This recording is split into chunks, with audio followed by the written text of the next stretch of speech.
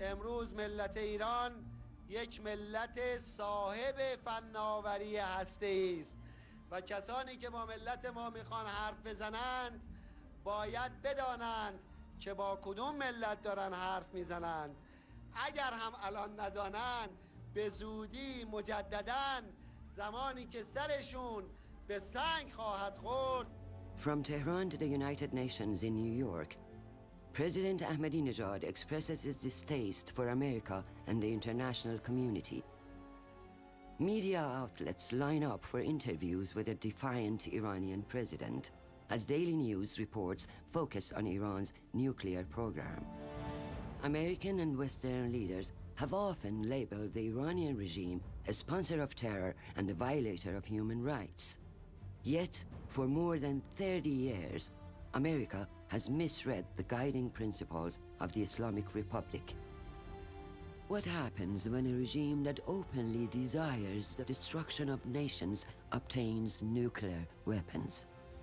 The world may suffer unthinkable consequences. Iran's nuclear program is not an isolated problem. It is the final component of an extreme doctrine that has held Iran's citizens and the international community hostage for more than 30 years.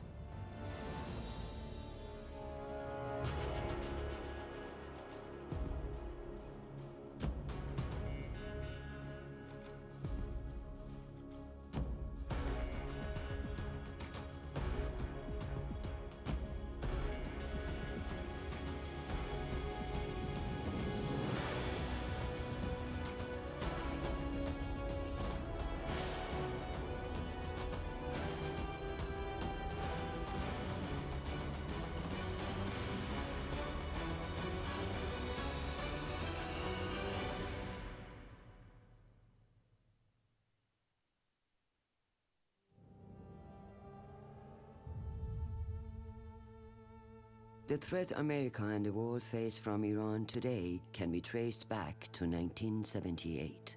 At the time, Iran was ruled by the Shah, Mohammad Reza Pahlavi, a longtime ally of the United States. Iran is an island of stability in one of the more troubled areas of the world. The Shah was rapidly modernizing Iran, introducing secularism and capitalism to a traditional Muslim society. There always is this tug of war in the Middle East between authenticity and what you might call cultural collaboration with the West. Within Iran, the Shah was viewed as an uncompromising dictator. Growing distaste quickly turned into public outrage.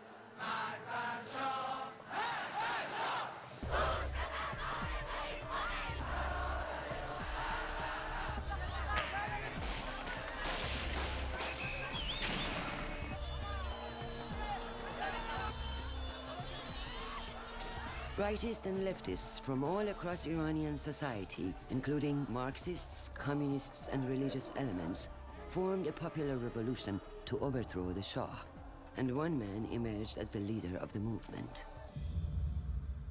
Ayatollah Ruhollah Khomeini, living in exile in the suburbs of Paris, had been one of the main opponents of the Shah since the 1960s, and offered promises of political freedom. Khomeini was able to ride this wave of, an enormous dissatisfaction, frustration, and expectation.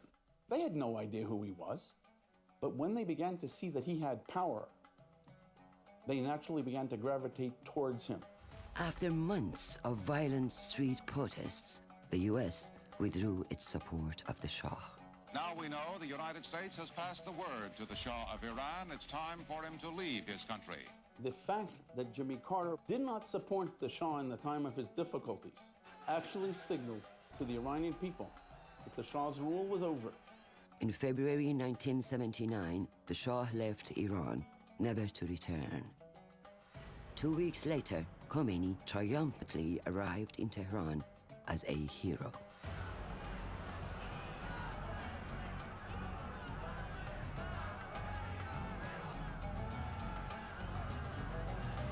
For Khomeini, the Shah was gone, but the Western influence he promoted was still present across Iranian society.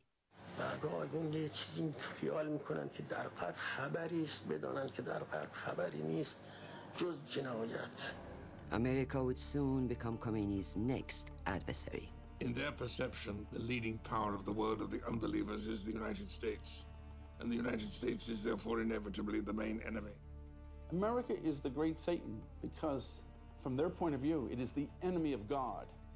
We are Satan whispering into the ears of the Muslims, trying to tempt them away from Islam. For years, during our school in Iran, our teachers and the government, they told us the Americans are devils, they will kill us. Every morning, they forced us to just chant death to America.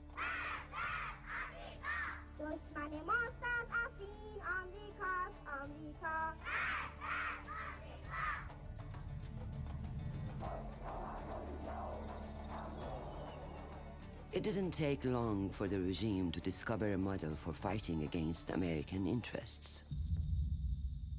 The U.S. Embassy in Tehran has been invaded and occupied by Iranian students. The Americans inside have been taken prisoner. Just 9 months after Khomeini's return, several hundred students stormed the U.S. Embassy in Tehran, taking 63 Americans hostage. شما می‌بینید که الان مرکز فساد امریکا را جوان‌ها رفتن گرفتن و امریکایی هم که در اونجا بوده گرفتن و اون لانه فساد را به دست آوردن و امریکا هم هیچ غلطی نمی‌تونه کنه. The first major American mistake was in the handling of the hostage crisis. At that time, the response was, to put it mildly, feeble. Everything that Carter did showed to the Iranian mind's weakness. They said, oh boy, America's weak. Let's push on. I don't know how much longer we can sit here and see them kept captive while the situation around them does deteriorate. ما از دخالت نظامی نمیترسیم. اون چیزی که ما را میترساند وابستگی فرهنگی است. The crisis stretched on for 444 days, emboldening Khomeini and further strengthening his popular support. The hostages were not released until January 20th, 1981. I, Ronald Reagan, do solemnly swear.